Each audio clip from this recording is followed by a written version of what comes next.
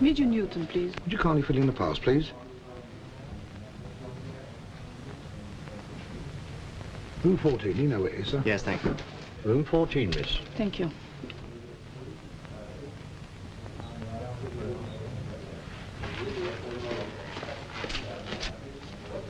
Sorry, are you going in here too? Yes. Come in. Good morning. Good morning. Morning, sir. Good morning. Well, I don't think you two have met. Captain Brown and Miss Williams. How do you do? Won't you sit down?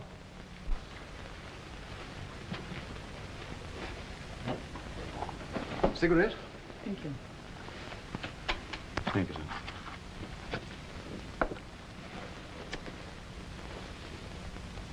Sorry. Well, I'm sure you're both wondering what all this is about. Did you get any clues at our previous interviews? No. Well, I made a guess. Seems to have been wrong. What was it?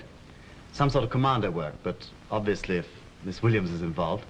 As a matter of fact, your guess wasn't so far out. Commando work isn't a bad way of describing it. I want you both to go to occupied France. France?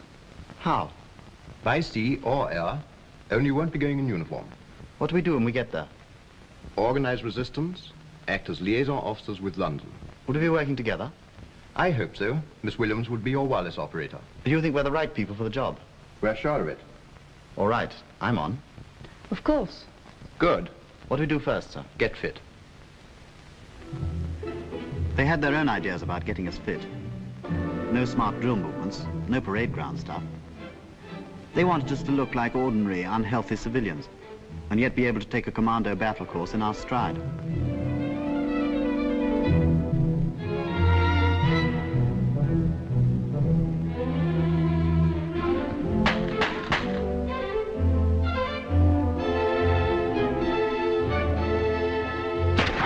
We went on a 30-mile walk across country, with only a map and compass to guide us. There was a theme song for our course. Je tiens ma révérence. We used to make up unprintable words to it, in French, of course.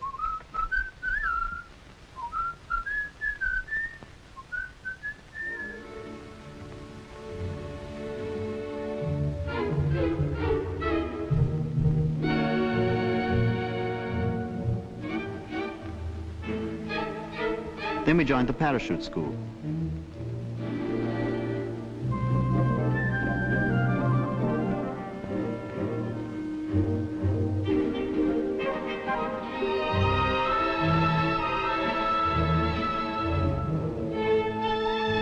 The balloon jump was the worst.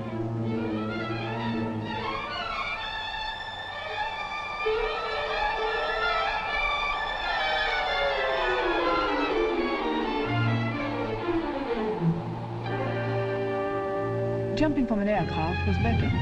Somehow, the noise of the engines made me excited. Then we went to another school. This really was a school. I mean, we had lessons. The instructors were like smooth young university dons who'd taken a course under Pimpernel Smith or Raffles. They told us in the most gentlemanly manner how to organize our private lives as saboteurs, how to burgle a house, how to get out of handcuffs. They told us almost apologetically about lethal tablets, suicide pills, to be taken only as a last resort. We made notes about organization and personal security. Learned how to recognize all ranks of the German services. Told how to use codes.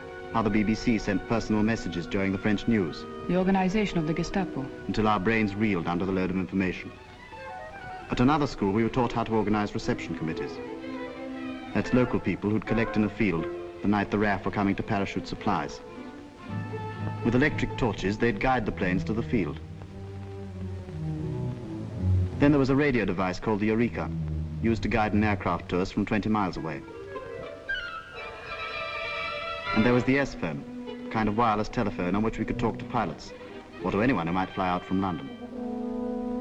Then I started work at the wireless school, transmitting, receiving, coding and decoding, Morse, Morse and more Morse. I dreamt in Morse. I even started knitting in Morse. We had a week's intensive lecturing about the weak spots in the industrial system of occupied Europe. The railway network was included in this.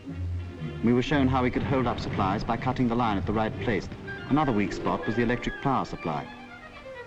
We were told to attack transformers wherever we could. It was evidently no use blowing up pylons, as they could be repaired too quickly.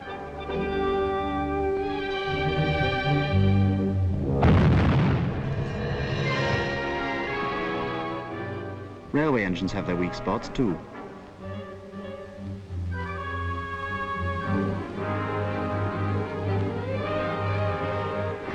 Quite a small charge in the right place can put an engine out of action for months. Sometimes people had to be got out of occupied Europe in a hurry, by air. The RAF told us about the pattern of lights for the flare path and the type of field they'd need for a landing ground. We finished our training with a scheme, which meant we were sent off separately with forged British identity cards. I was dropping my wireless set 10 miles from a town. Had to make my way in, get lodgings, and transmit messages at regular intervals. I was given the necessary papers to get a job in a large munitions works. I had to bring back plans of secret plant to prove that I'd got past the guards. Half an hour after dropping us, a signal was sent to all police services in the area that a parachutist had been dropped, believed to be a German agent. We got away with it somehow, but when we came back, we were put through a fierce interrogation. And although we didn't know it at the time, questions were being asked about us in London. The Gestapo have been having a roundup in France just lately. Our worst headaches in the Vendée, where Petronius and Camille were arrested last month. We must assume that the whole of the organization that they built up is blown, and send out a new organizer and wireless operator as soon as possible to get that area going again. Have we anyone suitable to send out? There are 2 people nearly finished training, sir, a man and a woman. And Ted, you'll see if they can be ready in time for the coming moon period and get them out to the field. Now the organization's clothing section took us in hand, and without asking for coupons, tailors, dressmakers, shoemakers prepared clothes for us suitable for France. Clothes which wouldn't shout, made in England. The attention to detail was fantastic. Even laundry marks were removed from our underclothes. Backgrounds had to be worked out for our new French identities. My father was a bank manager in Paris. He died about 20 years ago. Then my mother brought me to London. I was about 8 years old. We can stick to part of that anyway. But let's say she took you to Quebec. It's a bit further away and will help to explain the accent.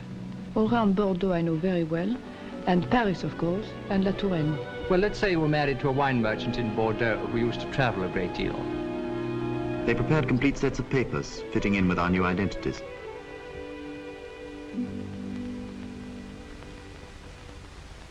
We've heard from France today.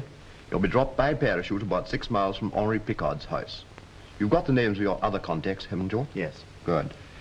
All these people are reliable according to our latest information, but don't take anything for granted. Password? Je voudrais voir Mademoiselle Nadine. Vous voulez dire Mademoiselle Nadine Perron? Non, c'est Mademoiselle Nadine Ducrot, votre cousine, que je cherche. Your operational names will be Felix and Cat.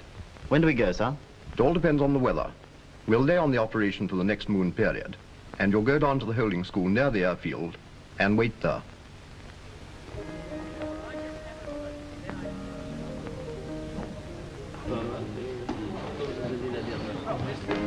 Find that soothing. Very. Do you knit French style or English style? No style. All styles I like. Oh, no, they're not.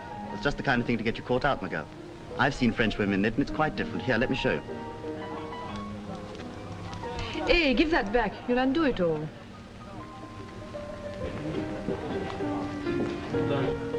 Cat, it's not scrubbed after all. We're on. We're definitely going. Yes, I know.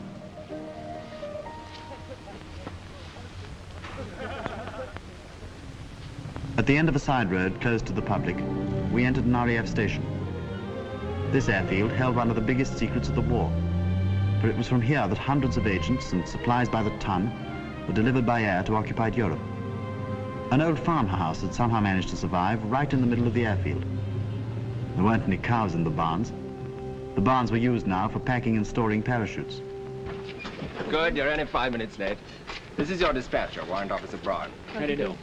Right, so I need the way on. Look off till we get through, Lou. Yes, sir. Your compass. And your torch. That's all right, I think. Yep. Now, I'll help you on with these if you could just sit down, would you? Now, let's just check you over. Have you anything in your pockets? Don't think so. Oh. Oh. French for British. Thank you very much. Just a minute. Sixpence. Oh, there won't be much good to you in France. Don't forget you owe me when I come back. Okay. Any bus tickets in your bag? That's the emergency ration. That's an extra ration. There's the torch. Yeah. And that's a bandage. There's your spade, and there's the handle. Here are your papers, Felix. Good. Identity card, ration card, demobilization. Thank you. Have you got your British card? Good. Microphotos of your targets.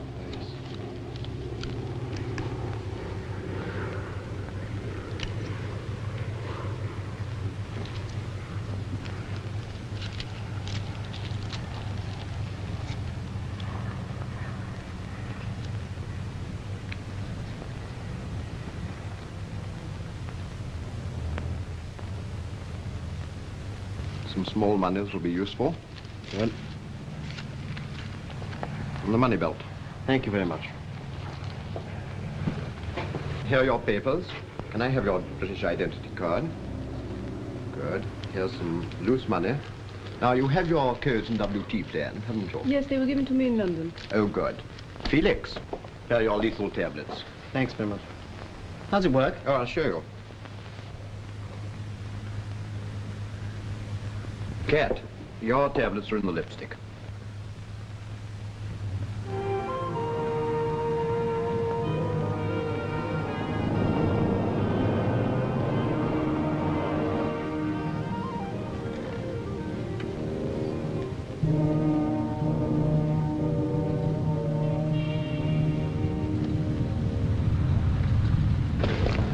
Good evening, sir. Good evening. This is your pilot, Wing Commander Chapman. This is Cat, sir. How do you do?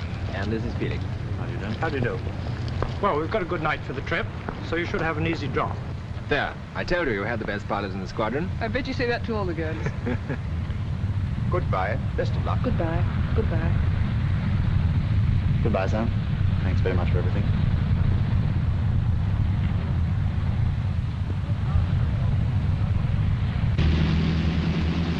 The dispatcher moved us up to the front of the aircraft to get all the weight forward for the takeoff. It's ridiculous the kind of thoughts that hit you at really serious moments like this. I remember thinking I'd be able to run my Austin 7 for 3 years on the petrol we'd be using on this trip.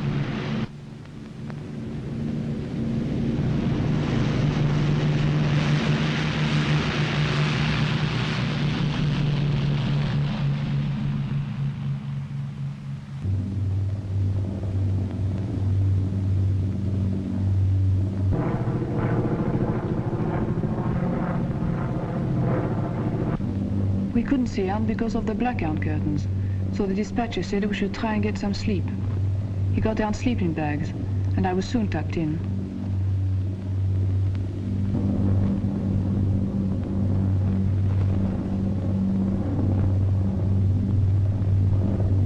I didn't really sleep, just dozed off.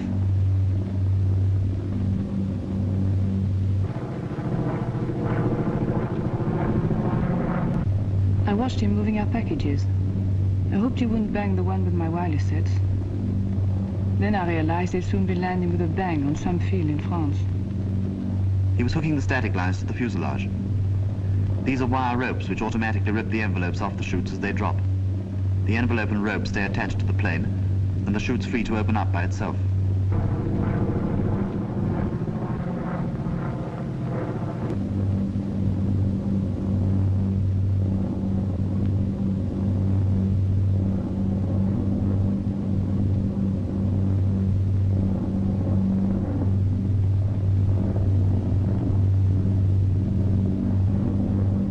Coffee and sandwiches were all part of the RAF service.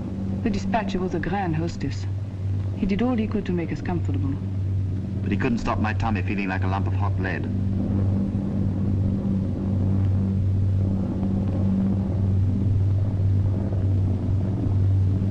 The moment came.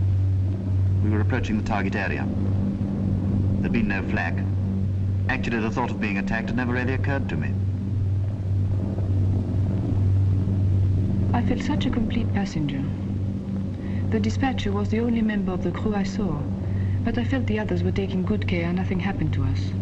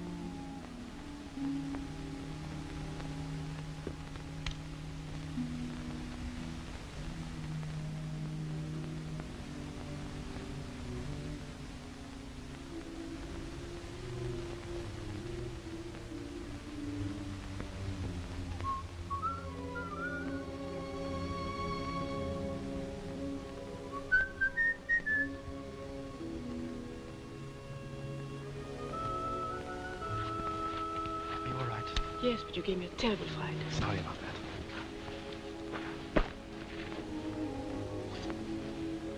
I'll get on burying this junk.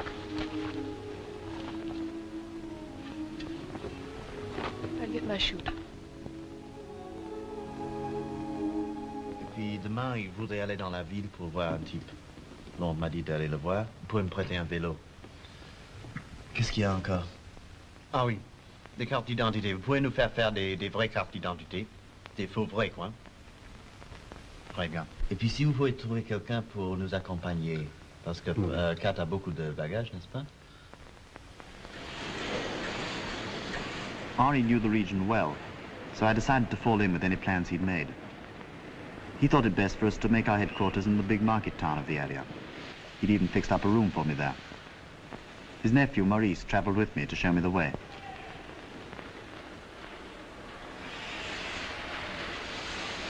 It was best for Felix and I not to be seen together, so I traveled in another part of the train. Georgette, Henri's sister, came with me.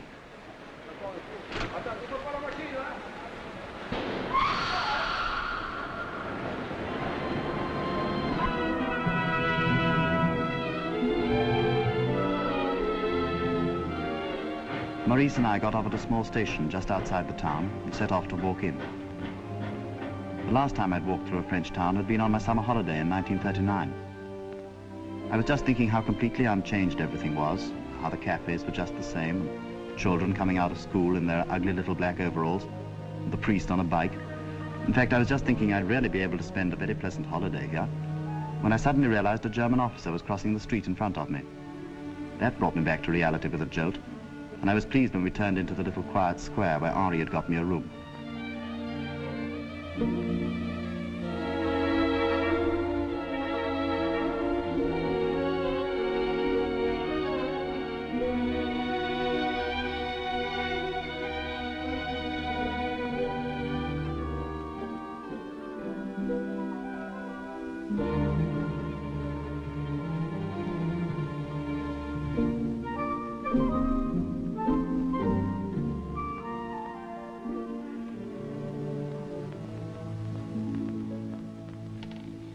Bonjour. Bonjour.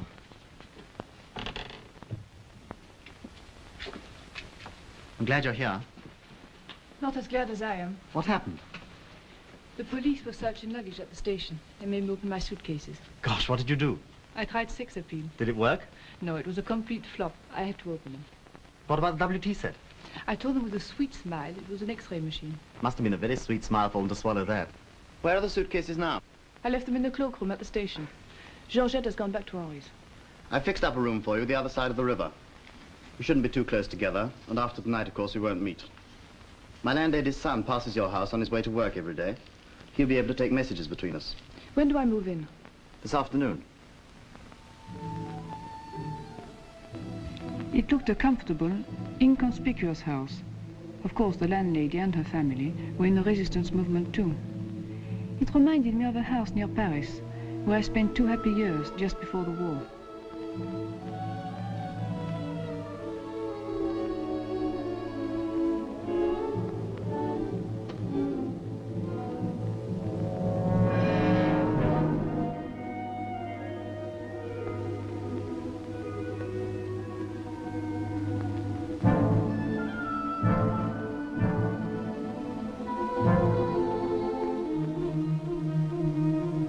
It was funny to think I was to make my home here, a room of my own, where I'd never be able to invite friends to tea.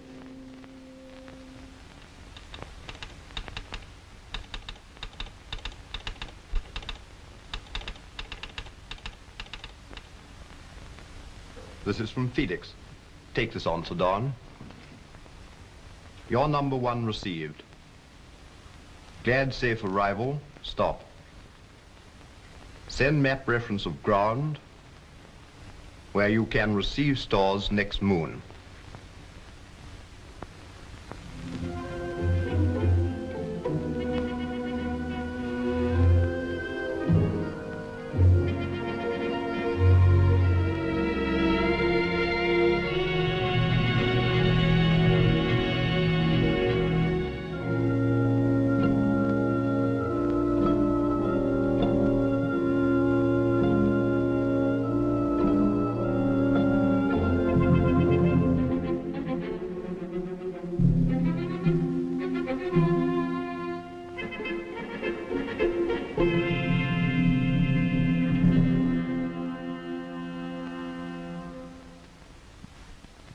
French were marvelous.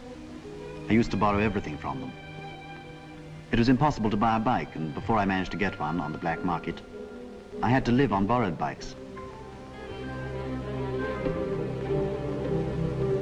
My plan was to organize 8 or 10 resistance groups within a radius of 25 miles of the town. I had to do everything by personal contact. It was amazing how one good contact, a farmer, a wine merchant, a priest, led invariably to another.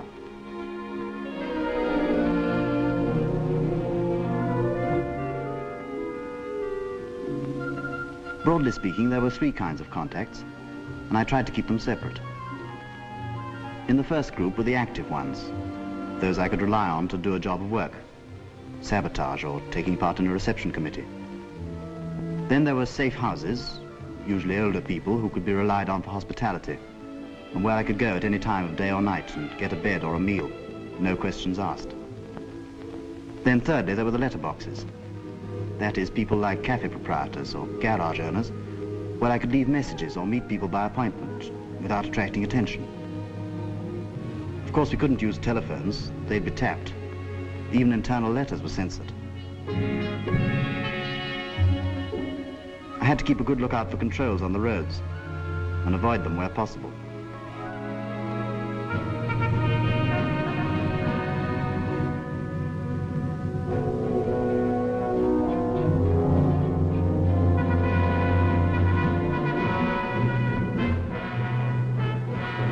That's one reason why I went about on a bike.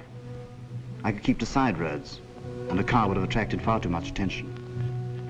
We always had to avoid attracting attention, avoid breaking any little local regulation, like not having a rear light. Or if it didn't light up, even in broad daylight, they'd fine you on the spot, or even run you in. Then you'd really be sunk, because they'd be sure to check up on the number of your identity card and find it didn't exist. It would have been just silly to have been had up for a thing like that, which could have started a chain of inquiries which might land me before a firing squad. I always got a marvelous welcome wherever I went.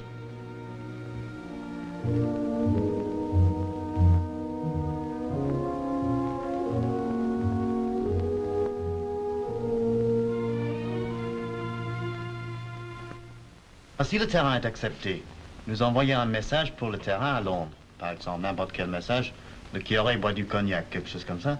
Et puis, quand nous écoutons ce message, nous entendons ce message à la BBC, par les messages personnels, le soir où nous entendons ça, nous irons au terrain.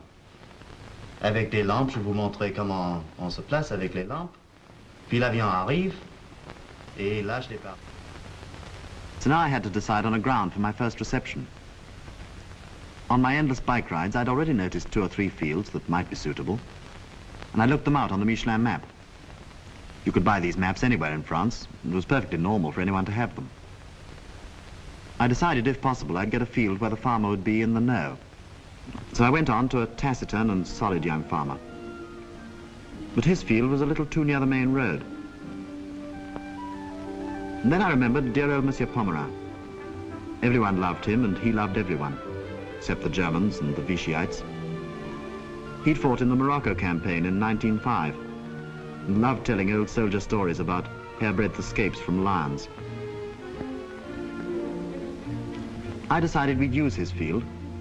It wasn't very wide, but it was long, and the long sides ran north and south in the direction of the prevailing winds. When I got back, I pinpointed the field, giving the map number, longitude and latitude. I included old Pomerin's lines in the phrase for the BBC. When I'd hear it among the personal messages during the French news, I'd know the operation would be on for that night.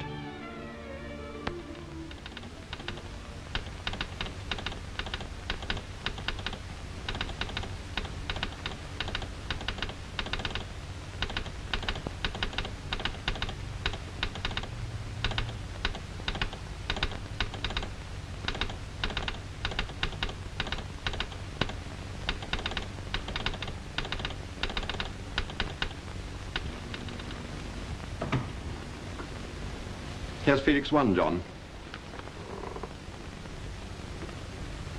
7 containers should be enough. Yes, no more. It's his first operation. Any special stores apart from Eureka and S.O.E? He has a large number of targets, so give him plenty of HE and make it a 1-star priority. In the pinpointing section, we selected a Michelin map of the same number Felix was working with in France.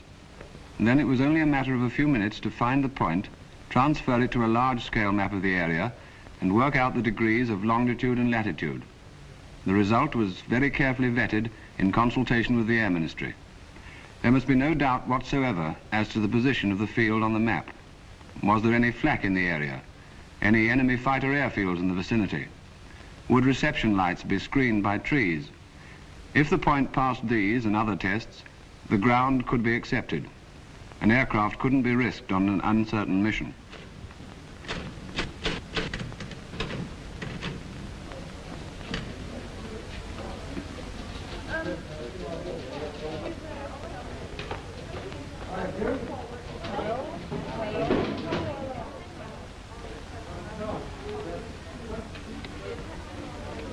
Harry, will the containers and packages for Felix 1 be ready tomorrow night? Felix 1? Yes, it's all tied up.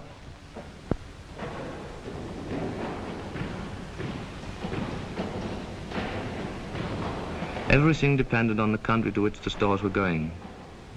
We never knew the exact destination, but usually we had an idea, for instructions were put in the containers. These were printed in French or Norwegian, Dutch, Flemish, even German. We packed brens, stems, plastic explosive, grenades, fuses, tire bursters, incendiaries, clams and limpets. These are boxes of explosive fitted with magnets which would stick to machines or sides of ships. Corned beef, tobacco, cigarettes and chocolate. Wireless sets, as you can imagine, wanted very careful packing, though they were specially made to survive rough handling. We tried to keep up with the growing demand for containers and have a stock of standard packings in hand, but we found it very difficult. Truckloads were rolling out to the airfields day and night.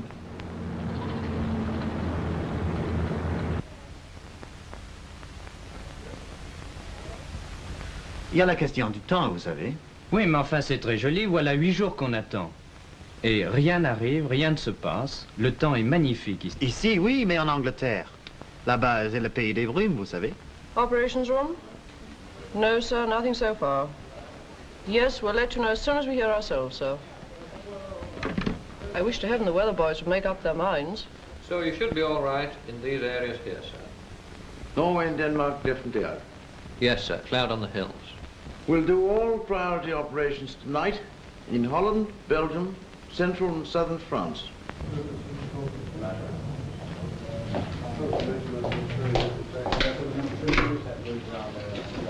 London, please. Operations room? Oh, good. Just a minute. Opposite tonight through. Brenda. Liner 77. Ketch 16. Beef beer. Felix 1. Pluto 2. Pluto 5.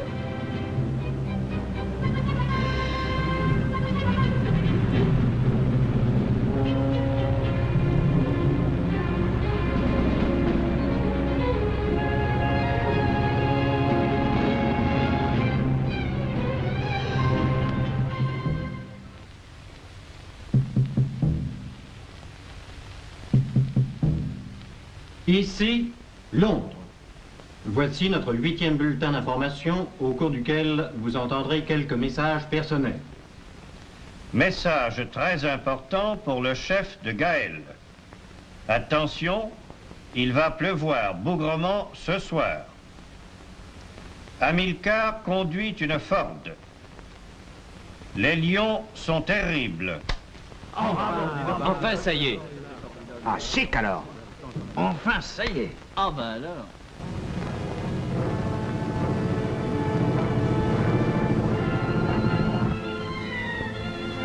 I wanted my first reception to be a success, mainly to get the confidence of the Frenchmen I'd recruited. There was many a slip that might ruin things yet. Clouds were sweeping over the moon, and the navigator had needed all the moonlight possible to pick his way to our field. Our torches weren't up to much either. Just ordinary little pocket lamps with 4-volt batteries. I placed a few guards around the field. and I managed to get an old truck to take away the containers.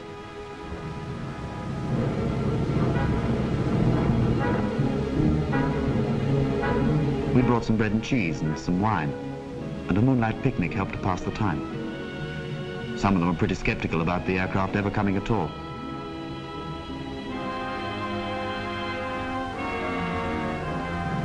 Then suddenly,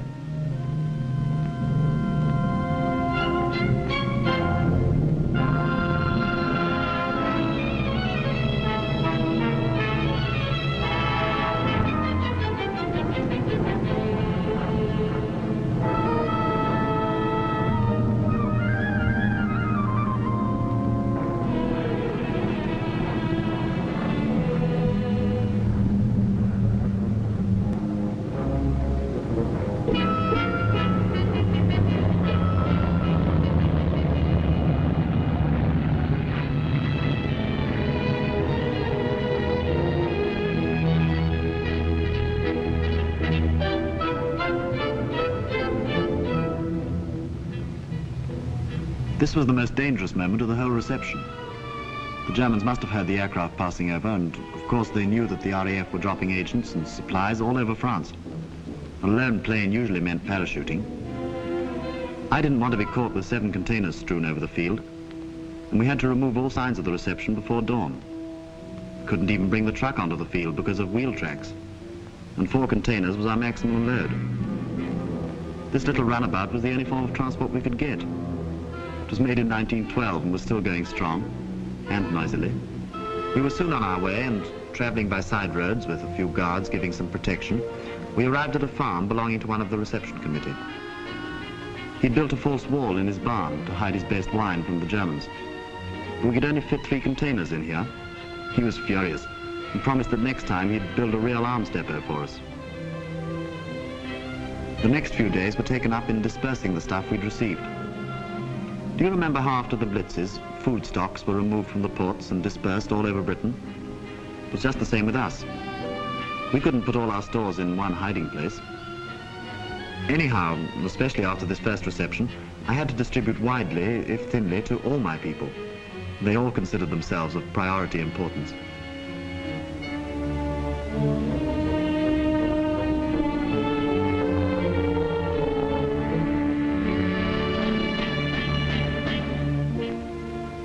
Sometimes I doled out the stuff to men who'd been at the reception committee, and sometimes I delivered it myself.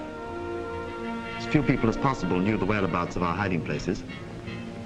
I had to take a Bren gun to a place about 30 miles away, and I got a forester to take me with a load of wood hiding it. We had a rather rickety old truck, a gasogen burning charcoal and wood chips instead of petrol. It took hours to get going in the morning and was thoroughly unreliable. But I couldn't refuse any form of transport on 4 wheels. A nasty moment came when we sighted a control at a crossroads.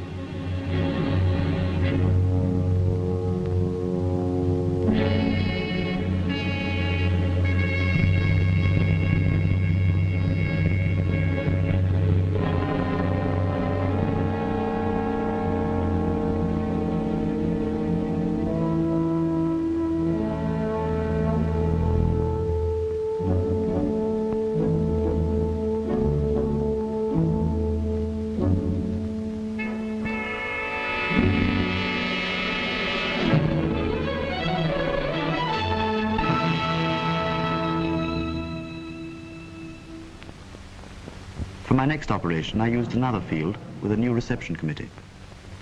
I tried the Eureka this time, and it worked very well.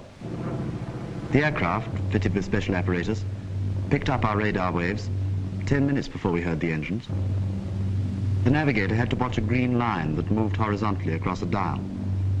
This line showed him at once when he wandered off course. All he had to do was to keep it in the middle.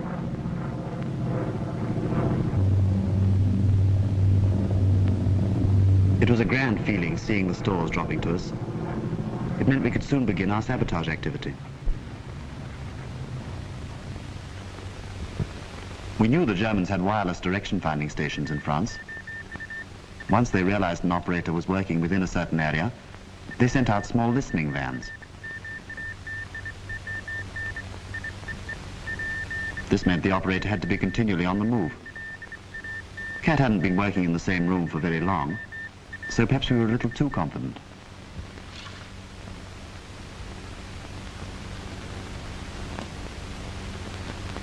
Herr Bar? Senden Sie mir sofort 2 Männer zu dem Haus im Place Carnot. Sie übermitteln sofort. Sofort, Herr Bar. Danke.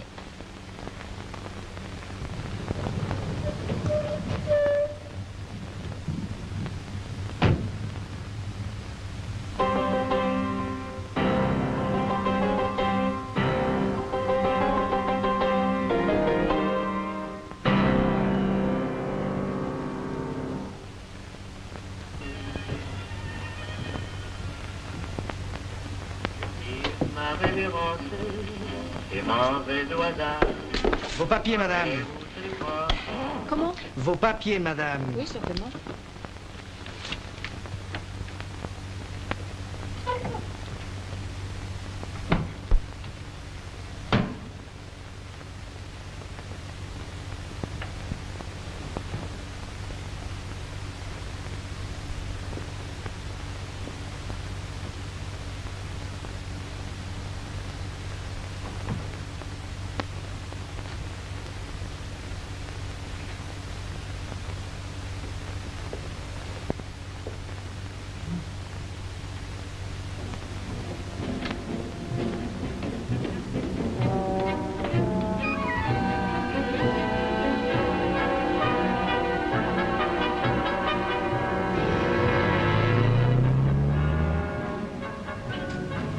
Luckily, I'd made an arrangement with the girl who lived in the house opposite to keep a sharp lookout when my curtains were drawn. That meant I was transmitting or receiving. So when I'd heard a loud thumping on her piano, the danger signal, I was all prepared to receive those unwelcome visitors. In spite of this narrow escape, I thought it best to finish off the interrupted message, but from now on, I certainly start working from another house.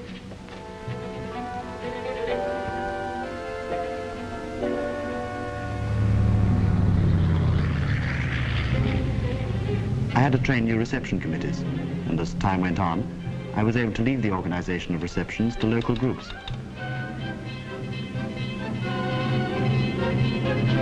Every moon period, we'd listen to the messages during the BBC News. Sometimes we'd hear our message and go out to the field and the plane didn't turn up. The pilot might have lost his way or been shot down. To be able to map read, he had to fly about 1,000 feet, so he was vulnerable to light flak as well as the heavy stuff. They were always furious at being kept out all night for nothing. But if I could tell them a day or two after that the aircraft that should have come to us had been shot down, that stopped their grumbling.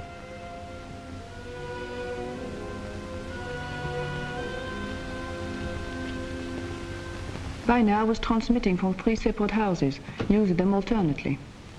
The Gestapo kept records of all our messages, but these weren't of any use to them without our codes. Every operator had a separate code. That's one of the reasons they were so eager to get hold of us. Once they got one of us, they stopped at nothing in order to extract the code. If they succeeded, they'd be able to read all previous messages, and they'd start contacting London, trying to give the impression that the operator was still free.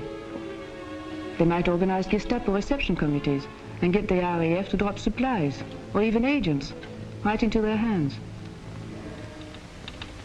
Felix was planning an attack on a railway yard, and we were anxiously awaiting approval from London. At last, full approval arrived. I handed over the time fuses to the foreman of the engine sheds. Oui. Merci. C'est à quoi en faire, n'est-ce pas? Tout. Au revoir, monsieur. Au plaisir. Au revoir, monsieur. I am the foreman in charge of the chantier. All we railway workers realized what our engines meant to the Germans. On many occasions, we tried to sabotage them. But it was not until Felix arrived that we discovered the best way. A small charge in the cylinders. The Germans never left us unguarded, but one can always smuggle things when you want to. I decided it would be best to put the charges in place just before we finished work for the day. The fuse will give us time to get out of the yard before the charges went off. So under the very noses of the Germans, we placed the charges in more than 30 engines. Then we left, just as usual. We waited in cafes and at our homes. We didn't have to wait a long time. Soon as we heard,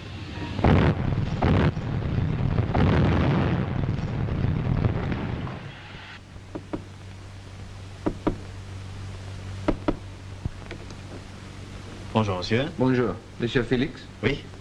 Entrez. Merci.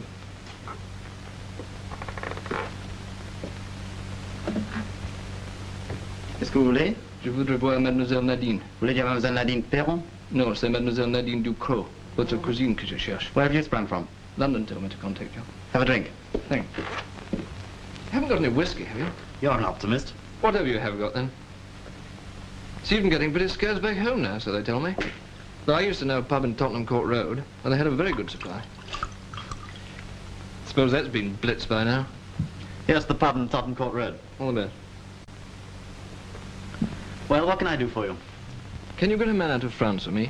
Through Spain or Switzerland? I'm afraid that's no good. He's been wounded in the leg. Lysander pickup is the only way. Why do you come to me? Evidently you've got the latest dough. It's not too easy. There aren't many fields around here big enough for an aircraft to land in. Well, will you try? I'll do my best.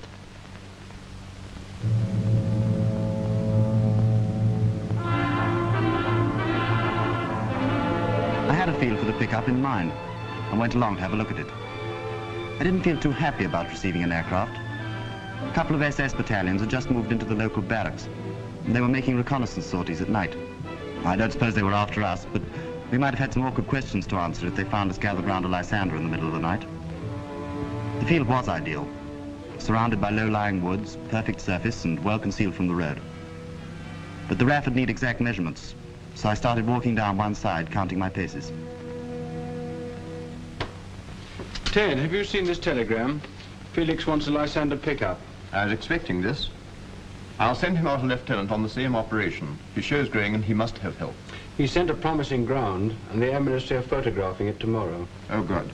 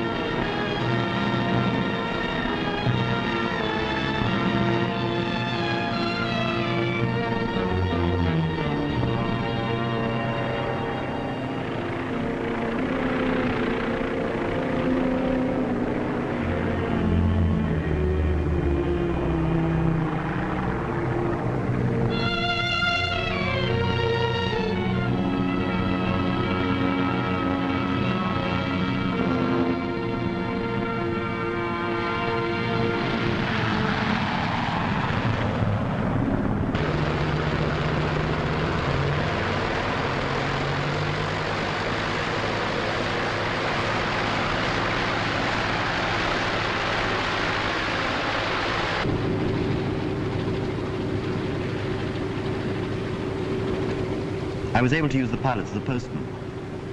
I sent London details of a local factory where parts of a new secret weapon were being stored.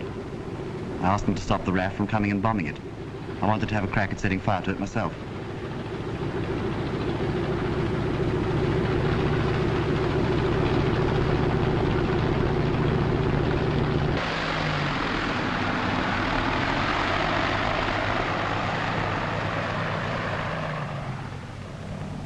Both Gustav and Leon were good types.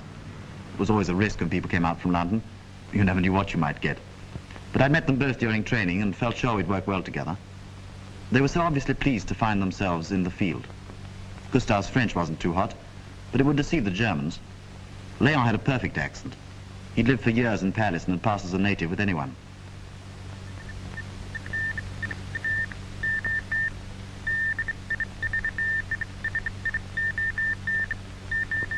Saint-Jean, n'est-ce pas? Voilà la salle des gardes. Vous passez, il y a une patrouille par là. Alors vous passez par la barricade et vous aurez à peu près 4 heures pour faire le travail. Bon, on va détruire ça.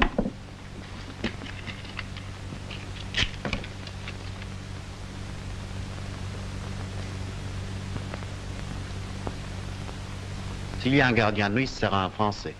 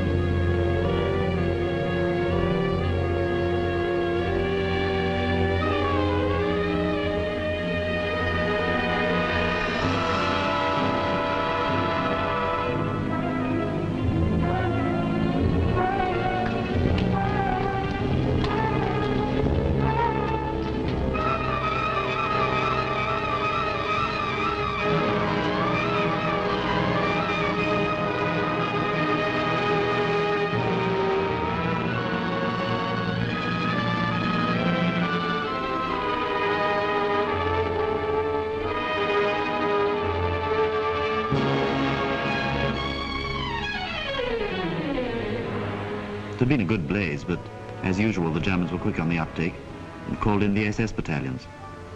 They managed to control the fire before it spread to the other buildings.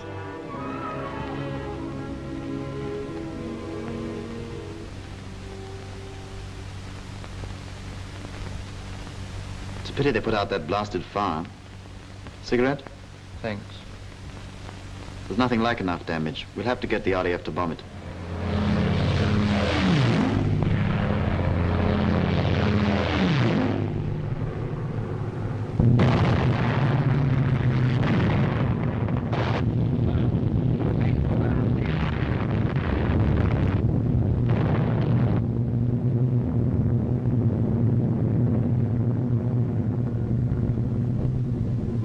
The RAF made a marvelous job of it.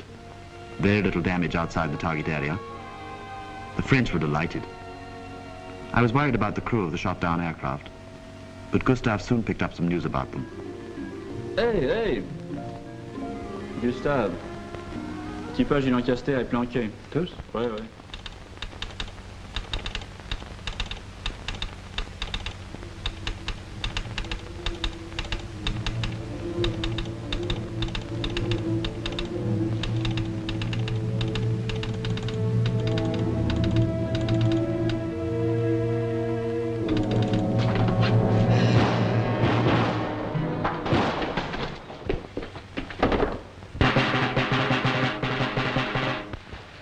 Avis à la population, parole des autorités allemandes, le couvre-feu est à 7 heures ce soir. Ah, ben il y avait 7 heures. Par exemple. Marie, t'as entendu le tambour 7 heures, ils y vont un peu fort. Avis à la population, parole des autorités allemandes, le couvre-feu est à 7 heures ce soir. 7 heures, ils exagèrent quand même. Oh, les salauds. The Germans made out they'd put on the curfew to punish the population for the sabotage activities in the area. But we suspected another reason. You see, the Gestapo had worked for months collecting information about suspects. Then suddenly one night they'd swoop.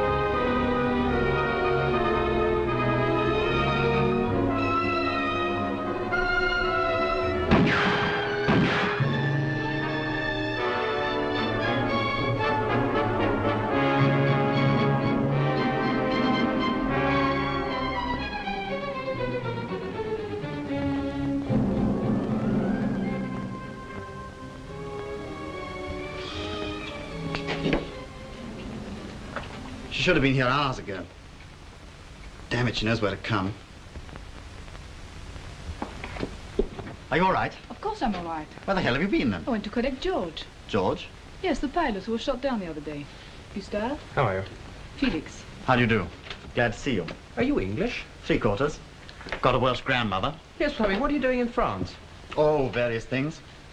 Looking after chaps like you, for one. Well, I'm a bit blurred. Pierre's got the rest of the crew.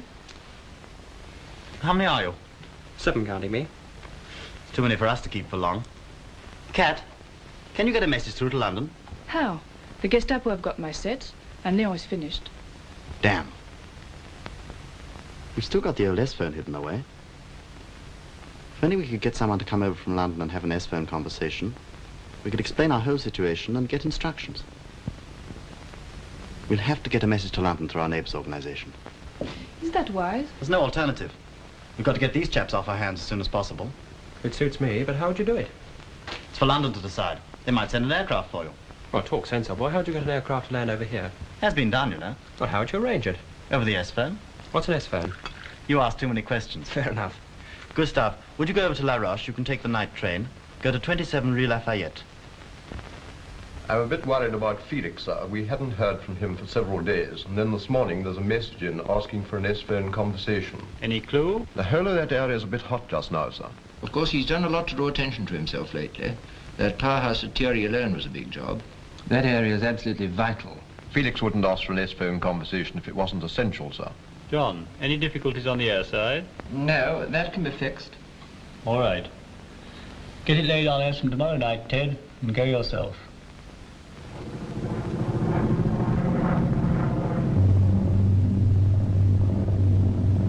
Better get back to the S-phone. All right.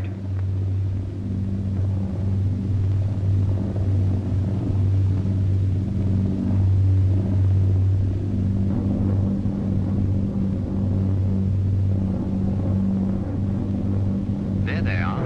Awful lights. So would you have if the Gestapo were only a mile away? Felix. We have to move the dropping ground. Got too hot for us. Go ahead, Felix. What's on your mind? We're in quite a spot. Leon's been killed. Cat Gustav and I are lying low.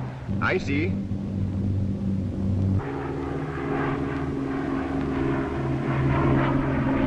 They brought WT set for Cat. Yes. Go on. Trouble is, we've got a Lancaster crew on our hands. And with things as hot as they are at the moment, I don't like keeping them much longer. How can we get them out? What about the normal channels? No good. Any suggestions, then? Hudson pickup? Can you find a field in time? I'll try. I only knew of one landing ground in the area which would be big enough. I wasn't too confident about this. Fortunately, I had George, the Lancaster pilot, to advise me. The ground we'd used for the Lysander pickup would be far too small for a heavy aircraft like a Hudson. It had to be a Hudson, of course. Couldn't pack 7 passengers into a little Lysander.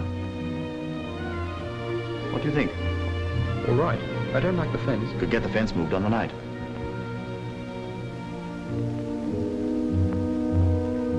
$500 exactly.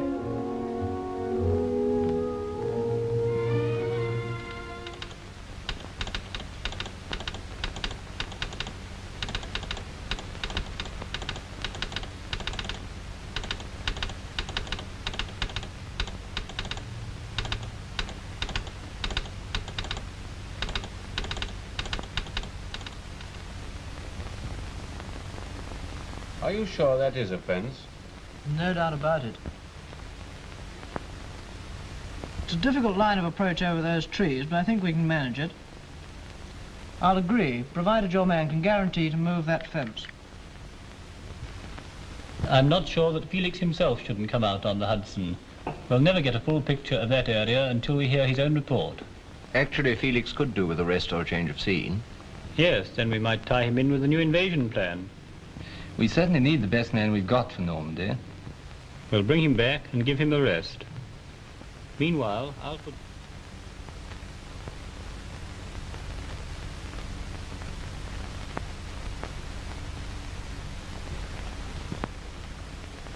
Clico 28. That's almost too good. Couldn't you get an on vintage? Don't be mean, Felix. And Chanel number 5. He's doing well for himself. Who are they for? Present for the Hudson pilot. What do you want me to bring you back from London? Oh, bring me some more wool. I can't get the right color here. Had to give me a sample then. I'm going to look damn silly going into Swan & Edgar's tomorrow asking for knitting wool. Don't worry. If it rains, you won't be anywhere near Swan & Edgar's tomorrow. Blast the weather. It's clearing a bit. Don't like it, though. Nor do I. If we could get some wind, the field could be as dry as a bone by landing time. Yes, and if we have more rain, it could be as wet as a bog. Take your choice. Perhaps I won't have any choice.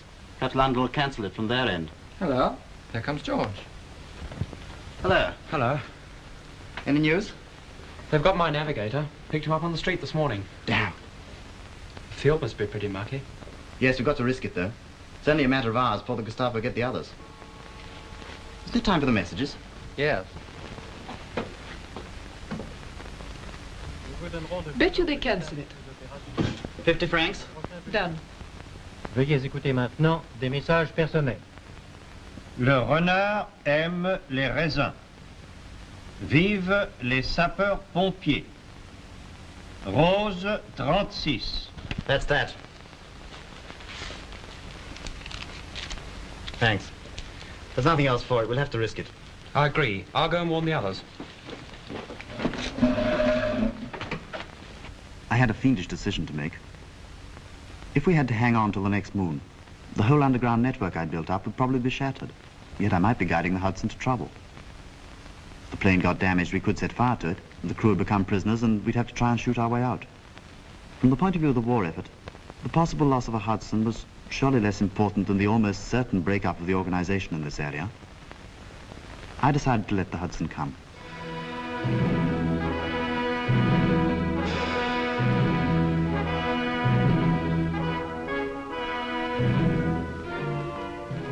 Paul, surveille le côté nord. Toi, c'est pas ici, et toi, René, la route.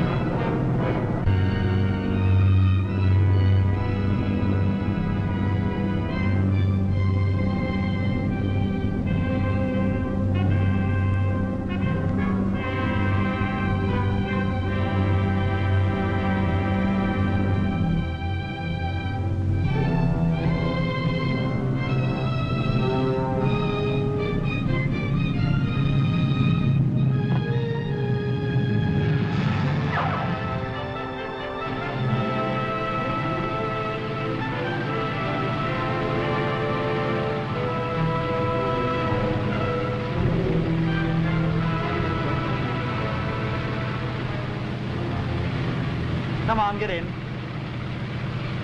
Take care of yourself. Goodbye, George. Goodbye. Goodbye. Goodbye. Philip. Goodbye, Good luck. Gustav. Good luck. Come on.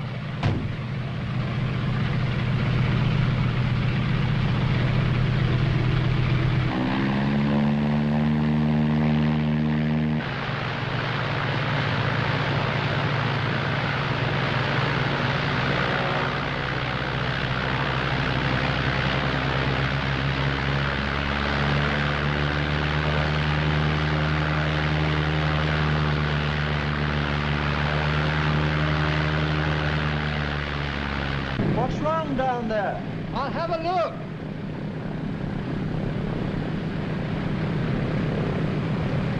Looks as if the wheel's stuck. Tout le monde ici. Vite, vite. You two push on the wheel. Okay. George, get your crew out. Right. Par ici. Out, chaps. Stand by. Attention. Attention. 1, 2, 3. Poussez. 1, 2, 3. Poussez. 1, 2, 3. Poussez. Poussez. Poussez. Arrêtez. Arrêtez. It's no good. I'll come down.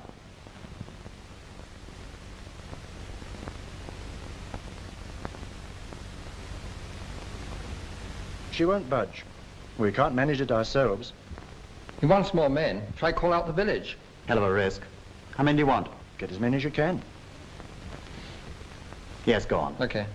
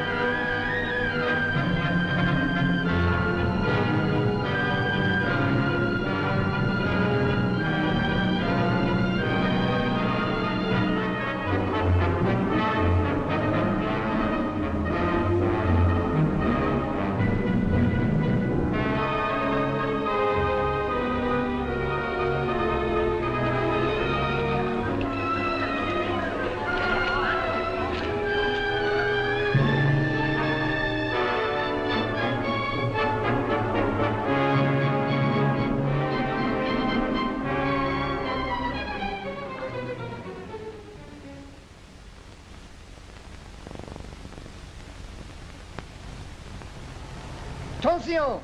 Attention! Silence! Silence!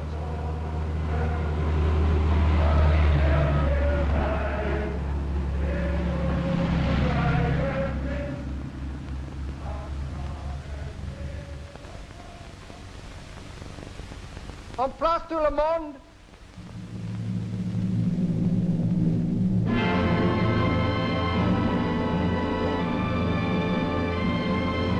Un, deux, trois, poussez! Poussez! Un dernier effort, c'est presque fini! Poussez! Poussez! Bravo! Il bouge!